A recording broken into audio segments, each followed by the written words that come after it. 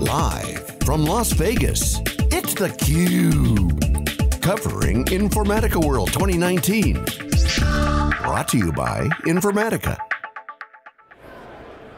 Welcome everyone, you are watching theCUBE. We are kicking off a two-day event here at Informatica World 2019 in Las Vegas.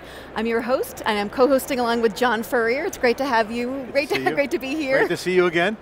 So Informatica is really sitting in the sweet spot of a fast-growing area of technology, cloud and big data.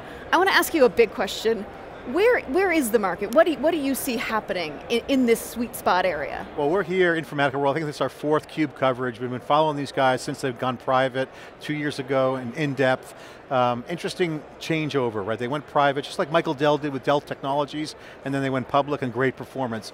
We said at that time, if they can go private with the product skills that they have in their senior leadership, they could do well. And they've been on the same trend line, which has been really positive, data. Now data is the hottest thing on the planet. This is the theme of the industry. Data is everything. Machine learning needs data. Data feeds machine learning feeds AI. This is a core innovator. Now the challenge is, on the enterprise side, is that data is structured, it's in all these different databases, so in an enterprise, data kind of has all these legacy structures and legacy in systems. In the cloud, for instance, cloud is where SaaS wins. And SaaS winners like Zoom Communications, Airbnb, you name all those successful cloud native companies, data is at the heart of their value proposition. And data is unencumbered. There's no restrictions, they use data, there's data as analysis, they look at customer behavior, A/B testing, so data is the heart of innovation. This is Informatica's plan here. Claire is their AI product, and their theme is kind of clever. Clarity starts here, and this is really the focus for Informatica.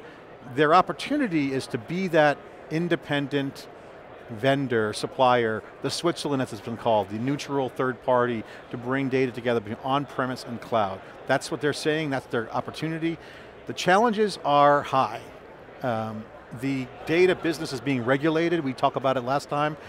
Privacy, GDPR 1 year anniversary, Microsoft's calling for more privacy. As more regulation comes in, that puts more restrictions on data. That requires more software, that creates overhead. Overhead is not good for SaaS business models. And that is where the conflict is. This is the opportunity, and if they can overcome that as a supplier, they could do well. And data growth is just massive. Cloud, IoT edge, you name it, data is the center of the value proposition. Well, and we're going to have a lot of great guests on the program this week. In particular, we're going to have Sally Jenkins talking about these 4 customer journeys that customers are going on. And in fact, data governance and privacy is one of the big tenets. So they are saying, this is our wheelhouse. We can do this. We can help you do this.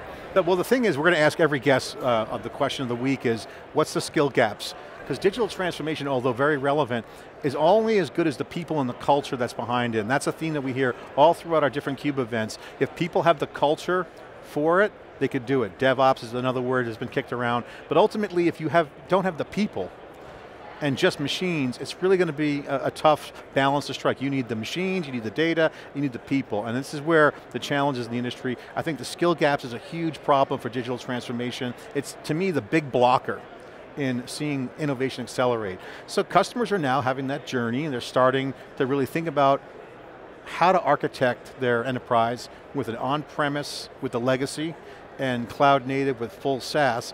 And the companies that can get to a SaaS business model, managing the on-premises legacy, will have a winning shot at taking new market share or toppling down incumbents in leadership positions.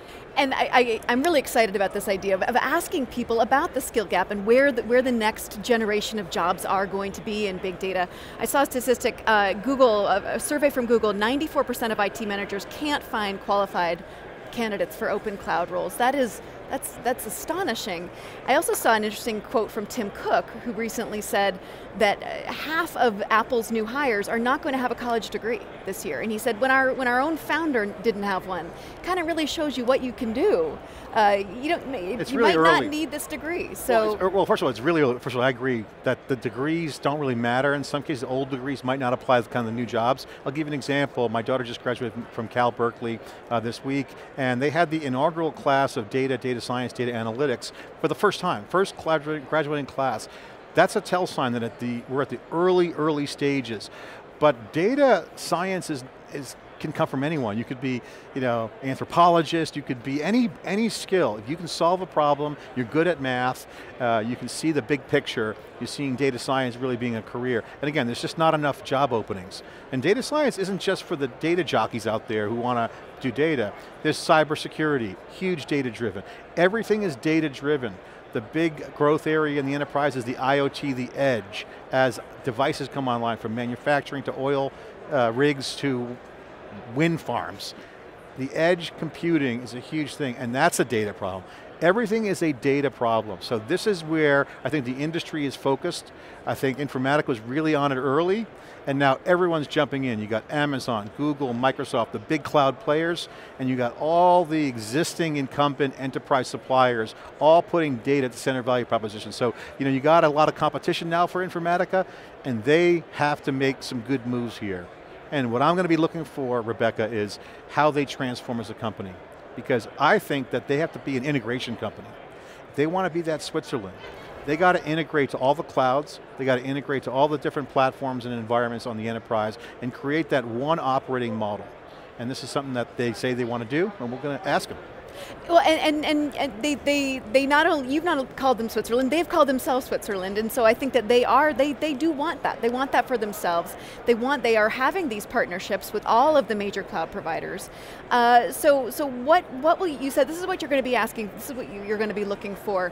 What is it that you think will set them apart? I think ultimately, Informatica's got a great management team when it comes to product and engineering. One of the things I've been impressed with is they get the product around data. The only thing I think that could be a headwind for them as a challenge is this regulatory environment. I brought that up earlier. I think this could be a challenge and an opportunity, and it could be the difference maker, because there's no question that their value proposition around how they're dealing with data management, their deals we're going to hear about with the cloud and all the new innovation they have with Claire and AI, certainly that's good. But if you don't have data feeding machine learning, and the data is hard to get at, and it's regulated, you got clouds with geographies and countries have new regulation, this is a complicated problem. If they could create software to make that easier and create an abstraction layer, and use the power of the cloud, I think they could have a winning formula. So to me, that's a killer opportunity. And then making data work for SaaS-oriented business models on-premise and in the cloud. I think you're absolutely right, and we heard Anil Chakravarthy say this today. Data needs machine learning and AI and machine learning need data. And any application of AI and machine learning is only as good as the data that's been collected. So the other big challenge is, what I think is going to be really exciting about for this show is seeing all these use cases, these in industry after industry, we are seeing applications of AI and machine learning transforming business models and approaches and leadership and big ideas around these important game changers in our industry. One of the things that's interesting, I had an interview in the studio with Howie Hsu, who's formerly a VMware engineer, entrepreneur, sold his company to Zscaler. He's an AI guy, and we talked about the SaaS business model.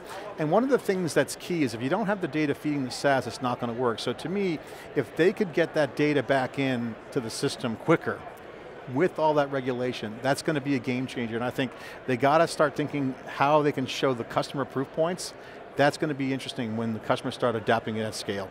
And as we've also said many times on theCUBE, the governance is kind of a mess itself. I mean, Washington doesn't quite know what to do with this and how to regulate it. I mean, how do you think that these technology companies should be working with Washington on this? Well, that's a loaded question. First of all, I think the government is not the bellwether for technology innovation. In fact, I think innovation is stifled by too much regulation, so it's got to have a balance there. One of the things that's positive is in the cybersecurity area, you see private-public partnerships go on where there's some joint sharing. I think cloud is going to be a catalyst. We're going to have the VP of marketing from Amazon Web Services on. I'm going to ask him that direct question.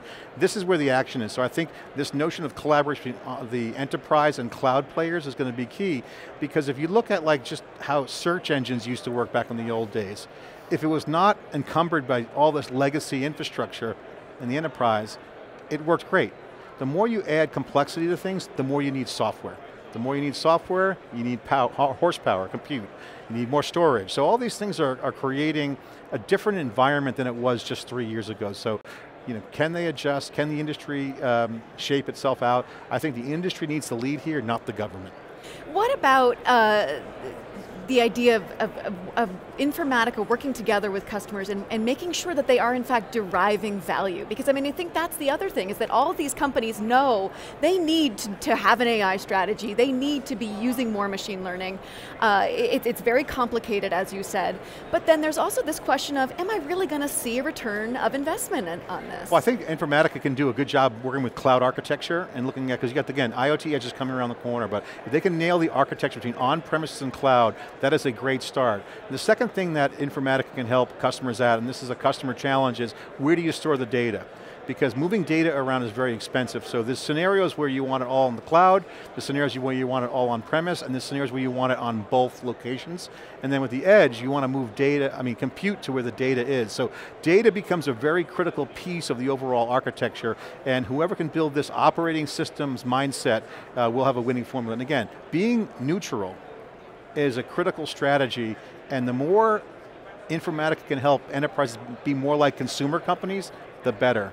If you look at Slack, for instance, it's an IPO candidate coming out, very popular, it's just a chat kind of message board app. What made Slack successful is they built connectors and APIs into all different tools. If Informatica could do that, that would be a winning formula, because they want to be data brokering, they want to be data connecting, and they want to feed the applications and machine learning data. If they can't get the data to the machine learning and AI, then the AI will not be sufficient, and that will be a problem. Well, this is all the things we're going to be talking about over these next 2 days. John, I look forward to it. Right, be good. I'm Rebecca Knight, you are watching theCUBE.